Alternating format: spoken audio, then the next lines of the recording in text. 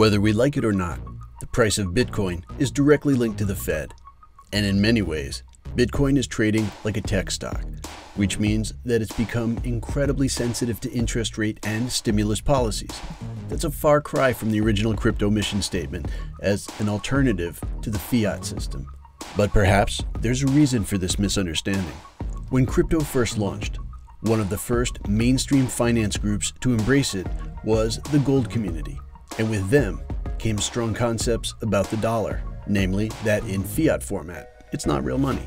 Gold bugs are known as the original hodlers, perpetually waiting for the dollar collapse, when their gold holdings become the real currency. And presumably, they become feudal overlord gazillionaires. Does that sound familiar? An alternative take on the topic is that crypto and the dollar have a symbiotic relationship, with the former acting as an amplifier of the former's importance. After all, what's the main base currency used in crypto investing? That's right, dollar stable coins.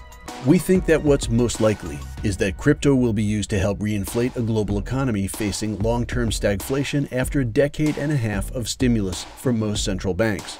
But that's longer term. How about the here and now? Well, we're not sure there's much great news. After all, the Fed hasn't even started tapering yet. Reverse repos, a practice used for overnight borrowing and lending to banks by central banks to paper over cracks, are at all-time highs. And while we think we might see a bit of relief rally in June, we expect to ultimately see a retest of the lows at some point.